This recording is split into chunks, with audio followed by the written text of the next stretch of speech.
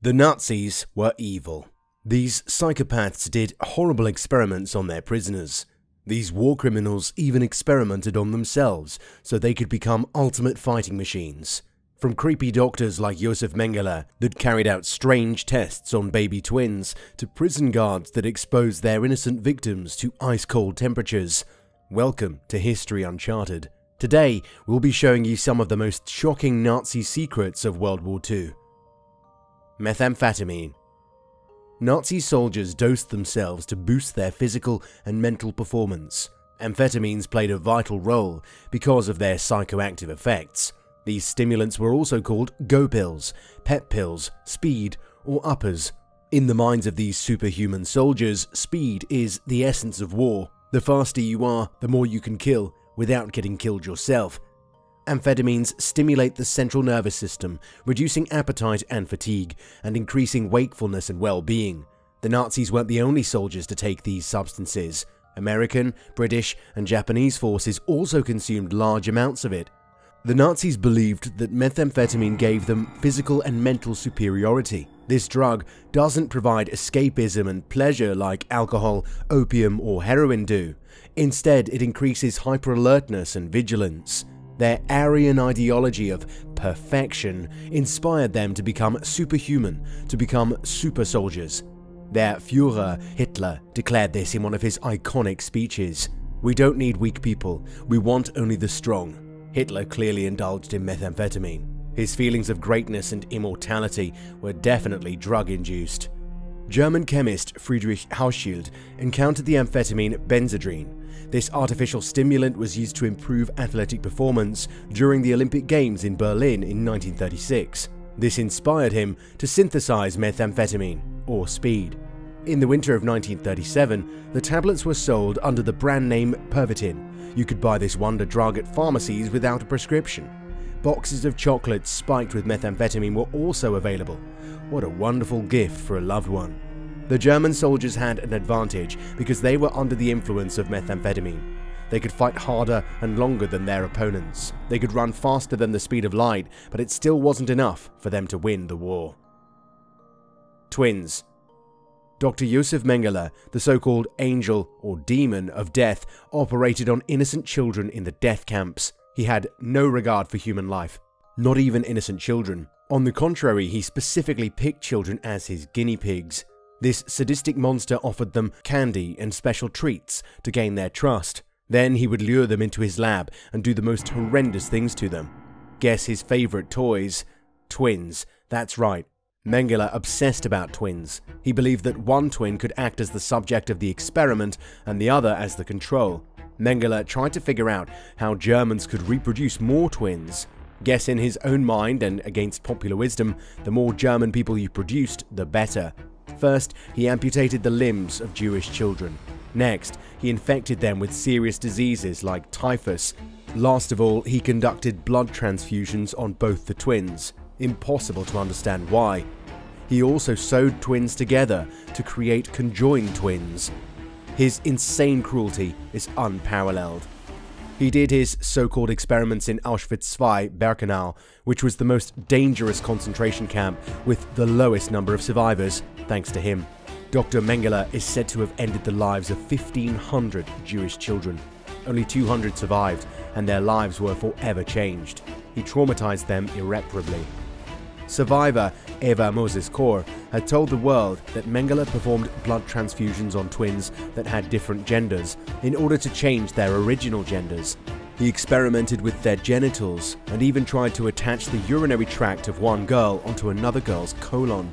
14 other twins had their hearts injected with chloroform. Most of the twins that endured this insane level of torture and humiliation didn't make it. If one of these poor children somehow managed to stay alive, he would quickly end their life.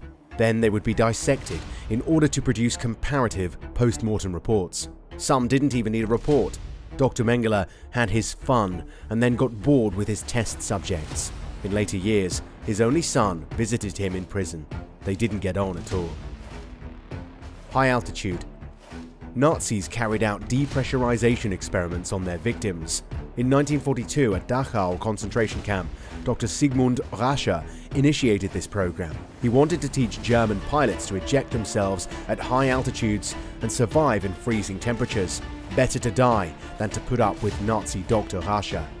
The experiment took place in a low-pressure chamber that simulated altitudes of up to 68,000 feet or 21,000 meters. The victim would lose consciousness after suffocating. Some didn't regain consciousness. If they did recover their consciousness, which was a particularly bad idea, Dr. Rascher performed vivisections on their brains. He really enjoyed his job. Out of 200 test subjects, 80 instantly passed away, and the rest took a little more time. One such victim was 37 years old and in good health before he was taken. His behavior started changing because he was losing oxygen. He started wriggling his head about 4 minutes into the experiment. 1 minute later, he experienced cramps and then he fell unconscious. He became motionless, breathing 3 times in the next minute. He completely stopped breathing at 30 minutes. He turned blue. Then foam came out of his mouth. An hour later, the doctors dissected him, concluding in the end that the poor man had died. Transplants. The word transplant sends shivers down most people's spines. Even nowadays, transplants have a high fail rate. That's because it is mostly experimental. Either people's bodies accept the transplanted organ or they do not. If not, you're in deep trouble. But that's transplants in a sterilized, professional, kind, modern hospital, 80 years after World War II. So can you imagine what transplants were like back then? From September 1942 to December 1943, experiments took place at Ravensbrück concentration camp. The German armed forces were interested in studying muscle, bone, nerve regeneration, and bone transplantation from one person to another. Strangely enough, they preferred not to experiment on themselves. During these experiments, people had their muscles, bones, and nerves removed without anesthesia. Prisoners also had bone marrow injected with bacteria so that doctors could do research into the effectiveness of their experimental drugs against the bacteria. The victims suffered agony. They were left mutilated and with permanent disabilities or worse. Holocaust survivor Jadwiga Kaminska has talked about her time at Ravensbrück in August 1946. She underwent 2 operations. One involved one of her legs. She had no idea what the procedure was. All she remembers is the pain that she endured. She developed a fever after the surgery. Her leg was oozing pus and she was given no aftercare. The reason why she was chosen for the operation was because she was a young girl and a Polish patriot. The Nazis hated heroines like her. Seawater. From July 1944 to September 1944 at Dachau concentration camps, an original method of torture was developed: drinking untreated seawater. As a rule of thumb, seawater cannot be drunk by anyone because of the high salt content. It can cause dehydration. So the Nazis were trying to create a way to make seawater drinkable. Victims were then deprived of any food and water. They were given filtered seawater. It was salty. Dr. Hans Eppinger gave a group of 90 Romani travelers nothing but seawater to drink. This left them so dehydrated that they were literally licking mopped floors for any droplets of drinkable water. Holocaust survivor Josef Mengele has described these seawater experiments as horrendous. Victims were so thirsty that they couldn't swallow. They were desperate. At the time, Mengele was operating an X-ray machine in the infirmary, and he could do nothing to help fellow prisoners. Otherwise, he would have suffered the same fate. So he suffered in silence himself. Sterilization. One of Nazi Germany's main missions was to obliterate the Jewish and Romani travelers' populations at all costs. Nazis wanted only Aryans on the planet, and no one who wasn't blonde and blue-eyed. So they came up with the idea of sterilizing Jewish people. From March 1941 to January 1945, sterilization programs began at Auschwitz and Ravensbrück. Sterilization experiments were done through X-rays, medicines, and surgeries. Thousands of victims were sterilized against their will. Unhinged Nazi scientist Karl Klauberg enjoyed doing X-rays on women to find out whether or not they had obstructions in their ovaries. After 3 sessions, their uteruses were injected with caustic substances such as iodine and silver nitrate. It was done without anesthetic. Many didn't survive, and others were left with permanent injuries and infections. The injections caused unwanted side effects such as bleeding, abdominal pain, and cervical cancer. The ones who got cancer were vivisected. Both their wombs and cervixes were taken out, yet again without anesthesia. So doctors switched to radiation as a method of sterilization. It worked, but it caused burns. Only about 700 women were successfully sterilized. Any woman who resisted Klauberg was deemed unfit to be a test subject and sent straight to the gas chamber. Men were also sterilized by having X-rays conducted on their genitalia. Their reproductive organs were then removed for lab analysis. Nazi doctor Hermann Stieve had the habit of telling his female patients the date they would be executed. He then compared their psychological distress to their menstrual cycles. Stieve particularly enjoyed dissecting women and examining their reproductive organs. He sexually abused some of them, so that he could see the path of the sperm through their reproductive system. Freezing. In 1941, the Luftwaffe Air Force tried to find ways to prevent hypothermia. 300 victims were taken to be experimented on. Some of them were captured Soviet soldiers.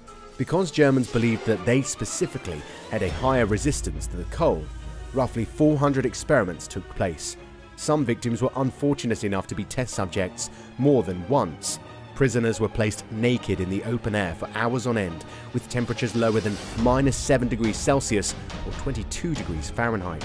The experimenters were studying the physical effects of victims experiencing the cold weather. Victims were re-warmed by being thrown into boiling water. Better to stay cold. In August 1942, at the Dachau camp, prisoners were placed in tanks of freezing water for 3 hours. They would scream in pain as their bodies froze. They would then be thrown into boiling water. Many didn't survive.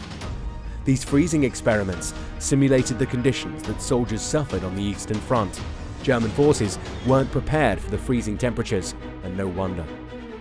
This is History Uncharted. See you next time.